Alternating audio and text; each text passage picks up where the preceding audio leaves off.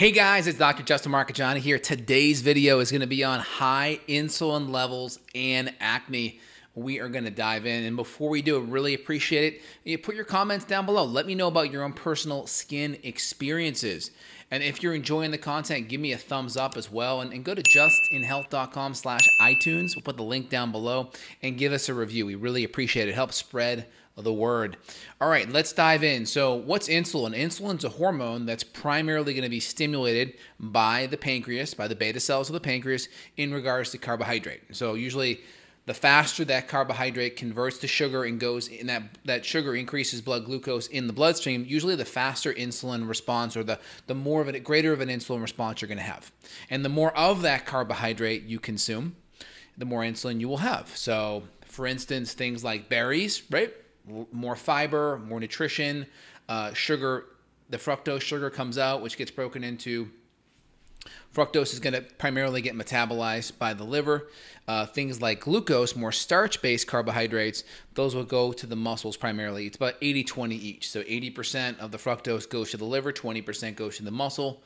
And then when you're dealing with more glucose carbohydrates, it's about 80% go to the muscle, 20% go to the liver. So kind of like a little seesaw effect there. And again, things like fructose, like high fructose corn syrup, usually it's like a 50-50 fructose, 55-45 fructose to glucose. So there's still some glucose in there, just the starches are going to have a lot more glucose. So the more glycemic load, right, which is glycemic load has to do with how much of that food that you ate along with the glycemic index of it. So faster carbohydrate, refined sugar, rice, right? The more processed, the more refined, the more glycemic index there is. It gets into the bloodstream faster. And then, of course, the load has to do with how much of whatever you're consuming and then the fiber component in there. So higher glycemic index, higher glycemic load foods, you're going to have more insulin. More sugar, more grains, more flours, more acellular kind of refined processed grains, higher insulin levels. So insulin does a couple of things. When insulin goes too high, in men, you're going to get an enzyme called the aromatase, which upregulates, and that's going to convert testosterone to estrogen. In women, you're going to upregulate enzymes like 17-20 lyase that will convert estrogen to testosterone.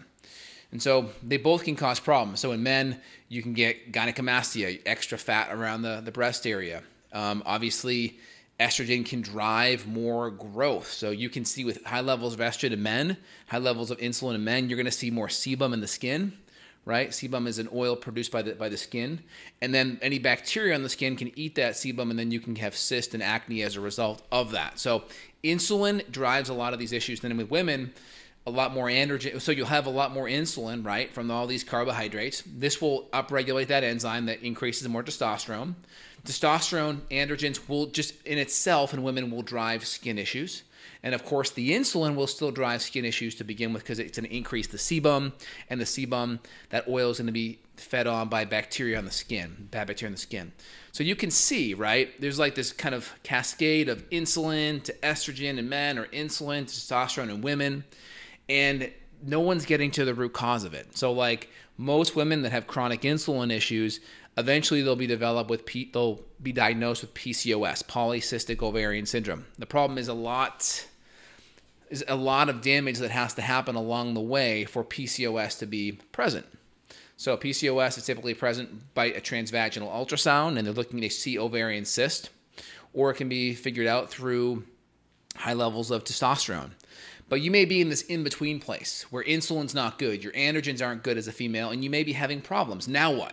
Okay, now you go to your dermatologist, and the first thing you're going to see on their little pamphlets when you go in there, it'll say, is my skin issue, is my acne and pimples affected by my diet or caused by my diet? And it typically says no, which is crazy because I can tell you, having seen thousands of patients and mostly women, one of the major side effects when you balance insulin and inflammation and change diet and get skin better, or get your diet better and inflammation better, is your skin gets significantly better. That's a byproduct of healthy hormones and healthy inflammation. So I see it all the time. And so when I have like 1,000 data points in my head, and then I see conventional literature saying no, I'm like, that doesn't make sense. So supposedly there were some studies back early, I think in the 70s that may have showed that. And so they're kind of relying on some of these older studies, even though we have more up-to-date studies today showing that diet does play a big role. And almost anyone can kind of go back to like their college years or their high school years when they ate like crap, and then they can think of like, oh, I improved my diet later on, and then it got better. Like just going from junky, processed, refined carbohydrates and too much alcohol and grains to just more of a whole food diet and less sugar, you're going to see an improvement. And almost everyone has that experience. So in general, I'm kind of separating it out. As a female, it's very important because with hormonal imbalances and high testosterone and high insulin, and that can also drive estrogen dominance issues too, right?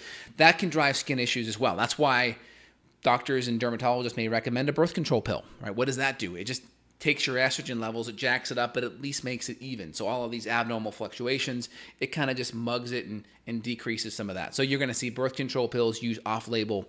You're going to see things like metformin or blood pressure medications. There's a couple that are used for decreasing androgens, okay? The various lactone family medications, you'll use those BP medications off-label to decrease androgens. Glucophage or metformin, and then typically birth control pills are going to be it, and then they may do something topical like Retin-A or like Differin or topical clindamycin, topical antibiotics. That's like it. And so there's not a lot of options for you on the skin side with most conventional doctors. Maybe a retinoic acid or retinol or Retin-A. That's pretty much it. You don't have too much. So in functional medicine world, we try to get to the root underlying issue, inflammation in the gut, getting the dysglycemia and insulin resistance from the food under control, getting gut function under control, looking at the adrenals, looking at hormone balances. In men, it's going to be a little bit easier. We're looking at the same things. We don't have to worry about the cycle of hormones, but there may just be a lot of insulin. There may be a lot higher estrogen in relation to testosterone, just from inflammation and that high level of enzyme conversion of testosterone to estrogen, aromatase. So we have to look at all of those things. So it's very important when you're diving in. I always try to draw a line like, all right, what would conventional medicine do? And when you line it up, what they do isn't that complicated. It's not that big of a deal. There's only a couple of tricks they're going to do almost every time. And then I always say, what do they think the root cause mechanism is? Well, they're not really ever focusing on it. You look at metformin. Well, what's that doing? That's trying to help with high levels of insulin. How's it working? Well, it's decreasing gluconeogenesis, right? Blood sugar from the liver. What else is it doing? It's decreasing glucose absorption in the gut. All right, well, are they changing the foods that are coming in? No, they don't really care. Birth control pills, what are they doing there? Just trying to balance out the high levels of estrogen, take out the peaks and valleys. Well, are they fixing the hormones? Not really. What about with the insulin or the testosterone blocking medications? Well, they're just trying to drop down the testosterone. Are they fixing the insulin though that's driving it? Not really, right? I mean, they're not really getting to the root underlying issue. So everything we're doing here is trying to get to the root underlying issue. And if you understand the mechanism, it really makes sense what functional medicine doctors like myself are doing, trying to get to the root cause.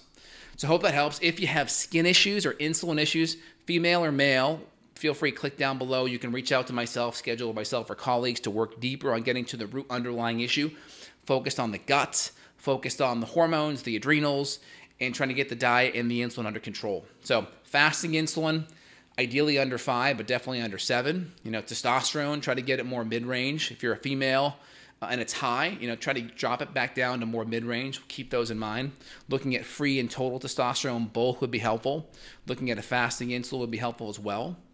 And you can also just look at your functional glucose tolerance. Get a blood sugar meter like I have right here. I have Keto Mojo right now. I got a bunch of them, but that's the one I'm using right now. And just take a fasting blood sugar and then test your meal. Do a 1, 2, 3 hours after your meal and see how that blood sugar looks. Ideally between 120 to 140 in that first hour, back below 100 in that second hour, or up to 120 is okay, but definitely back below 100 within 3 hours. So it should be like this. And this curve means we're not making a lot of insulin to bring that blood sugar down. The higher our blood sugar goes up, the more we know our pancreas is making insulin to bring it back down. So we kind of always look at that give and take, right? So blood sugar, when the higher our blood sugar is, the higher our insulin has to be. The higher our insulin is, the more we're going to convert as a female our estrogen to testosterone. As a man, we're going to convert testosterone, estrogen. It's kind of that big switch. All right, let me dive into some listeners' questions here. My 18-year-old has inflamed acne on his face. What natural remedies do you recommend, and what can you do to avoid scarring? So, I mean, the first thing you have to do to avoid scarring is if there's cystic acne and they're really affecting that collagen matrix on the skin, you want to at least get that stabilized through conventional medicine. So whether that's a retinol or if you need like a topical antibiotic, feel free and do that if you need. Where it gets a little bit tough is there was one other acne medication I didn't mention. That's the Accutane, which is a vitamin A analog. That has a lot of side effects and can decrease your skin's ability to produce sebum like longer term, because you need a little bit of sebum to keep your skin like moist from being dry. And so what they do with a lot of the medications on the Accutane vitamin A analog side, they just totally neuter that skin cell from being able to produce any oil. And then you have chronic dryness for like your life. And that can be a major side effect. Also, the black box warnings on the Accutane for depression. So I always say use that as a last ditch effort. Now, I always recommend doing a high dose like retinol, vitamin A that's natural is going to be super helpful. You can do that for a high dose for a couple of weeks, like up to 50 to 100,000 IUs. But just look at what those high vitamin A side effects are, right? Really dry skin is one as well. So if you have any high dose vitamin A side effects, be mindful of it. Work with a functional medicine doctor. But I would be using things like cod liver oil, and I'd be using things like high dose vitamin A, but very, very carefully. And I'd be getting the diet 100% cleaned up and getting all carbohydrates out and primarily relying mostly on vegetables and low sugar fruit and good quality proteins and fats. And I'd be using the vitamin A. Now on the conventional side, if I had to, maybe like a minocycline antibiotic or maybe a Retin-A or a Differin or maybe an Accutane depending on how bad it was. But I'm hoping if I could get in there sooner rather than later, you may be able to salvage that so you don't have any scarring. And then of course, if you're concerned about scarring, let's say it's already happened, topical retinol, vitamin A, topical retinol, not the retinoic acid, but retinol I think is better with good vitamin C. The retinol is vitamin A, so vitamin A, vitamin C, and then lots of high quality collagen would be super, super helpful. And then be careful of sunlight while it's in that phase, because that could maybe affect pigmentation and create hypo or hyperpigmentation on the healing phase. But jump on that sooner rather than later. That's a great question. Suffer skin issues resembling lichens planus. There's an autoimmune component with lichens. Have been low carb mostly, fasting insulin 3.4, fasting glucose usually around 80 to 90. Good. Do I need to worry about diabetes, and how do I combat occasional rashes? No, looks really good. Looks really good as well. I mean, if your diet's great, then I think you're set. And then outside of that, I want to make sure your gut would be set. But I mean, you shouldn't be having occasional rashes unless it's due to something like a contact dermatitis. If it's like a fungal thing, you may want to just treat it with some tea tree oil, but I need to have a lot more context. Also, if diet's low carb, what's the next step to getting a seriously flaky psoriatic scalp under control? So autoimmune, and you can do like there's some Argyle soap that has like really good tea tree in there. There's a couple brands on Amazon that you can look at. Purely Northwest. There's one called Maple Leaf, I think. And then ART Naturals makes a really good kind of natural psoriasis, fungal, seborrheic dermatitis kind of shampoo that you can look at. But if you have like the flaky hair though, you got to treat the gut as well as it topically. So you kind of put those critters between a rock and a hard place. Address it on the inside, number one. Starve it by cutting out a lot of the junky foods. And then number three, treat it topically as well. What's your take on mastic gum and slippery elm to help heal the gut? I mean, mastic gum I use primarily for H. pylori, so it depends on the infection. And slippery elm is beneficial. Do you think it's beneficial or risky to supplement DHEA? I have very low DHEA, low estrogen, high progesterone, and crazy itchy neck all the time. So there's probably some fungal issues or gut issues going on. Got to look there. And I think DHEA is really great supplementation, especially if you need it. What about warts? Warts are a lot of times viral, so fix your gut. Make sure your immune system is strong. You can always do high-dose lysine and vitamin C and monolaurin, like internally. olive leaf to help. And then topically, you can always do like, get like a cotton swab, and you can add like some turmeric paste as well as apple cider vinegar, and sop up that cotton swab and then put it right to the wart and then bandage it up overnight. That tends to be very helpful. If you have a low fasting insulin, is it an indicator that your pancreas is not fatty? Yeah, I mean, more than likely. I mean, pancreases typically don't get fatty. You're probably thinking of a fatty liver. Fatty liver is typically what gets fatty. But if your insulin's very low and you're kind of on the tired side, that's a good indicator you may need carbs. If low carb, is there anything else you'd recommend for someone that has hidradenitis suppurativa? So hidradenitis is like these like boil-like infections. They're pretty nasty. They boils, very painful, and there's a strong autoimmune insulin component with that. So do all the things I mentioned to get insulin under control and follow an autoimmune template. Apple Watch, thoughts on the new infrared feature? Could this help detect inflammation to your extremities? I don't know about that feature yet. You'll have to send me some info. Dr. J, how do I fix my gut, digestion, and heal my liver, kidneys, and adrenals? Wow, way too open-ended of a question. Go look at my podcast on gut healing. Any podcast will do as a good starting point. These questions are better if it's a very specific question. Broad spectrum stuff, I'll just refer you to a specific video or podcast on the topic. That way you get like an hour of content versus 30 seconds that will be too brief. Let me hit Facebook here. When do you recommend supporting the liver? Typically after the guts tends to be supported and better, and digestion's good. I mean, what do you mean by supporting the liver? Most people mean like detoxification, right? So you're always detoxifying. It's just the question is, are you trying to palliatively detoxify more? So the first thing I always say is fix the toxicity going in, meaning like diet, organic, cut out all the hormones and junk, get the insulin under control, get the nutrition up, clean water, hormones out of the meat, pesticides out of the food. That's the first step. Because if you have detox issues and you haven't even done that, don't even worry about touching anything like milk thistle or glutathione. Don't even worry about that. Just get the foundations first. And then once you're working on the hormones and your gut and all that's stable, then you can go in and use, like in my line, we have one called Antioxidant Supreme or Liver Supreme. These are like phase 1 nutrients for detoxification. And then we have phase 2 nutrients, which are like calcium glucarate, which helps with mold. A lot of glutathione, which helps with phase 2 and expelling toxins, methionine, cysteine, glutamine, glycine, taurine. These are all really important sulfur amino acids. So I always recommend get the foundation going and then do that stuff later. And of course, like binders like activated charcoal are also great too. All right, good questions, good questions. Let's see here. All right, what kind of doctor do you see for low stomach acid? I mean, well, you'd see a functional medicine doctor if you want to get to the root issue. If you see a doctor on the conventional side with low stomach acid, you're probably going to have symptoms of like dyspepsia, right? Indigestion, bloating, gas. So you can guess what they're going to put you on. They're going to put you on an acid blocker. So they're actually going to do the opposite of what your body physiologically needs. Now, some people need stomach acid, but they can't tolerate it.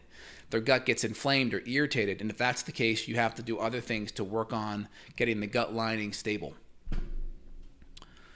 Male in his 40s tends to itch a lot after eating carbs. Is that a sugar insulin issue? It's probably more of a fungal candida issue.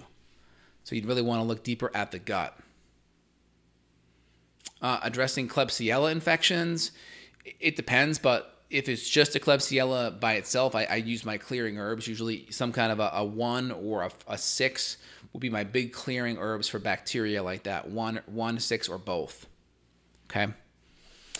Apple Watch uses infrared light to measure oxygen levels in the blood on the wrist. Is it a good detection of inflammation? Not sure. I mean, I don't know how much of an indicator it would be from a systemic standpoint, but that's cool. Technology is really great. I'm looking forward to something that will detect glucose as well as insulin continuously. That would be pretty awesome because then you can see your blood sugar right after a meal, which I get they have those, but I want to see the insulin response as well. That would be absolutely amazing. And or for dreaming, why don't we throw a cortisol onto that? Then you could see your stress response too, which is pretty awesome. All right, y'all, hope you enjoyed the video here. If you guys are loving the content and you're enjoying it, head over to justinhealth.com/iTunes. Write me a review there. I'll put the link below. really help spread the word out. And if you want to reach out to myself, I'm available worldwide. Click down below. You guys have a phenomenal day. Really appreciate it. Take care. Bye.